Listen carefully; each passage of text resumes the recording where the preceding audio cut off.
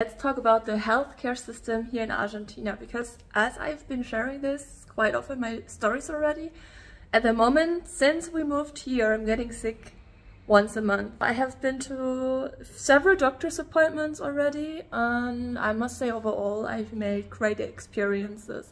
We do have a private insurance here, so we pay a few euros each month for the private insurance, but even though if we wouldn't have it, we would be able to go to a public hospital and be taken care of. Same, by the way, also for tourists who are coming here, they can always go to a public hospital and don't have to pay a penny. Doesn't mean to abuse the system, because this is also happening, but that's another story.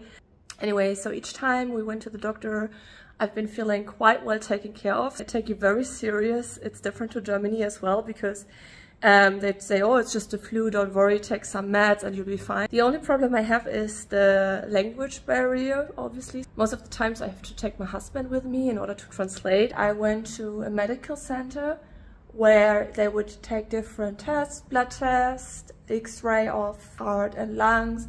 That only took like 1.5 hours and I was done. And for this in Germany, you have to wait ages. The last thing I would like to mention is that I'm talking out of my own experience, so please don't come at me with white people privilege. I can't hear it anymore. I know that we are in a different situation than one or the other. I'm really trying to take that into consideration. I know what Argentinians are struggling with at the moment. I'm very aware of it, so please keep this for yourself.